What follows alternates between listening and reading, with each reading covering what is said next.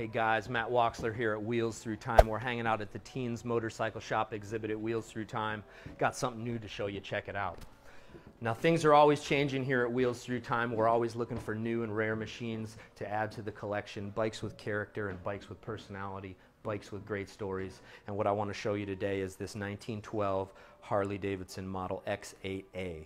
This bike found us about a month ago, and it is so remarkably original. It's very rare that we have an opportunity to add a machine like this to the collection here at the museum. Now the model X8A, what the X8A is, in 1912 Harley-Davidson added their 8th model to their lineup, and the X8A is a single cylinder, belt drive, magneto ignition with actually a full floating clutch or a full floating rear wheel. So this is a really unique machine in that it's got a belt pulley tensioner at the same time that it's actually got a clutch here that actually operates the rear wheel and allows the belt to spin full time while the rear wheel sits standard. Now, as I was saying, they just made about, I think, 550 or 560 of these machines this particular year. They sold for $235.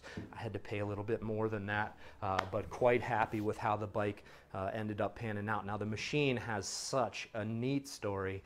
The bike was purchased brand new by Mr. Walter Lehman of Frederick, Maryland. Walter rode the bike for many years, and actually in 1927, Walter got married to his wife Maud. Maud decided that this machine was too dangerous to ride to work every day and ride back every day. So instead of selling the bike, Walter actually dismantled the machine and put it in the attic. So the bike sat apart until about 1976, and after Walter had passed away, one of his sons got it, and he actually decided he was going to restore the motorcycle. As you can see, the bike's unrestored. Thank goodness that he ended up pumping the brakes, and so he ended up priming the frame and priming the front end, otherwise left the bike sit entirely as it was. Fast forward about another 20 years, and a fella called us up. He had taken possession of the bike maybe about 10 years earlier. The bike was in pieces when he got it, so he just hung everything loosely back on the motorcycle, didn't really final assemble anything, but as the bike came to me, gas tanks were on, engine was in, the belt was off, and the machine needed quite a bit of massaging to get back to the shape that it's in today. Now, we got the bike on Thursday afternoon, and you know here at Wheels Through Time we like to get right at it. Believe it or not, we had this bike running by Friday at about noon. Now the bike, again, 4 horsepower, excuse me, and come on over to this side, Steve, check it out. The engine, single cylinder, obviously, as you can see. Now this is one of the engines that's mechanical intake valve. So this is what we call an atmospheric intake valve. No push rod or rocker arm up here. The only thing opening the valve is suction from the cylinder, suction from the piston, excuse me. So it's really, the atmospheric intake valve is really kind of what marks the end, I guess the moving on from the atmospheric intake valve really kind of marked the end of the most primitive era in motorcycling, and by the time you go to the mechanical valve, you can really time things to the degree, open it when you want to, close it when you want to. Shortly after Harley incorporated the mechanical intake valve, they're going 100 miles an hour, maybe less than a year later. So Schebler carburetor, it's got a Dixie style open magneto, Bosch magneto, excuse me, and as you can see, there's still a little bit of original paint and remnants of the Harley-Davidson decal there. So like I said, the bike came to us in non-running condition, and my pal Ken Curtis spent about a half a day helping me out, and right now what we're going to do is get this thing cranked up and going. So we'll add gas to it, and hopefully this thing will fire right up like we want it to. So one of the neat things about Harley-Davidson in 1912 was how many different models they offered. They actually offered a magneto ignition, they offered electric ignition, they offered a single cylinder, they offered a twin cylinder, and then they also offered the machines with the clutch, machines without the clutch, and on top of that, a twin cylinder model with a chain drive which was new for 1912, the chain drive was. So I think we've got enough fuel in this guy, and we're going to go ahead and fire it right off. So what we'll do, take you through the starting procedure real quick. Now, anything you see with the chain on this side of the bike, guys, is a pedal start motorcycle. You can see the pedals here. So shortly here, we'll climb aboard and fire this thing up. Fuel shutoffs up top. So gas cap. This actually has a primer here in case you want to get to the primer cup. It's for cold weather starting, but fuel shut off here. And so what we'll do is we'll turn this on, and that'll supply fuel to the carburetor.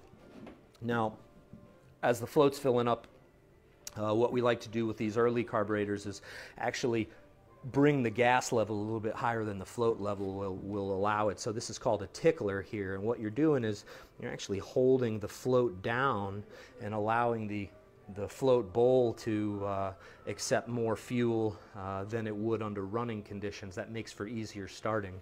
Haven't seen any drips from the carburetor, which is usually how we like to, or is usually how we know this thing's got fuel up to the top. But as you'll notice, guys, the bike is so remarkably original. Intake valve spring cover, 100-year-old spark plug, original exhaust pipe. You can see it's missing the muffler. This is what we call a skip link chain, original pedals and sprockets, all the sheet metal. It's just such a remarkable survivor of a motorcycle, and we're going to get it running here in real short order. So original seat, if you can take a look at that piece of leather, just imagine a piece of leather still being soft after 100 years. It's pretty remarkable. Likewise, the belt. Now, these are leather drive belts on these old motorcycles of this era, and for this belt, and you can see it's got some age to it. It's cracking, and at the same time, it's still remarkably soft, and you can hear that engine spinning over and a little bit of compression, and I think we're in good shape to get this thing cranked up and going, Steve. So I'm going to go ahead and climb aboard, and hopefully we've got enough fuel in this guy. I'm going to screw the choke out. Now, these air metering valves on these Schebler style early HX carburetors, there's actually a tapered leather flap right in here that meters the air. It's spring loaded, so by unscrewing this, I'm actually winding that spring a little tighter and making it more difficult to open the flap. So what you're doing there is making air more difficult, so obviously it raises it changes the air fuel mixture, and then once we've got the machine up and running, we'll take that choke off and you'll hear it really come to life. So throttle here, spark advance on the left grip. The early single cylinders, you actually roll that throttle all the way off and it raises the exhaust valve. You can just barely see it down there. So when you raise that exhaust valve, you've got no compression. So you can actually spin that thing over, and once you're spinning the motor over, bring it up to speed, drop the compression release, and it ought to fire right up.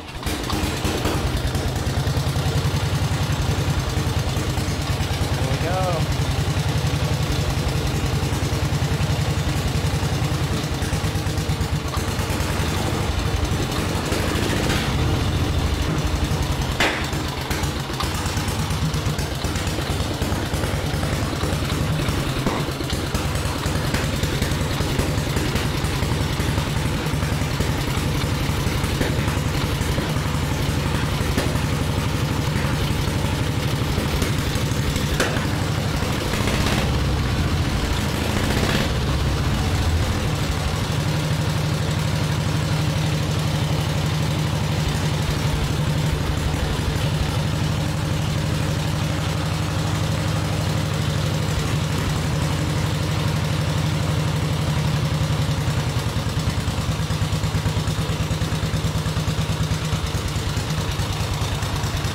Look at that, the clutch. Look at that clutch working, Steve. You see how that rear belt is moving? Oh, when she shuts off. See how that rear belt was moving, but that rear wheel was standing still. And again, the full floating clutch, Steve, was brand new for 1912. Quite an invention, because what it actually allowed you to do was keep your belt tight all the time and start and stop as needed. So one awesome motorcycle Thanks Wade for selling it to me. And proud to have it on display here at Wheels Through Time. One more all original motorcycle in our collection from the earliest days of Harley-Davidson. Thanks for checking us out, guys. We'll see you again.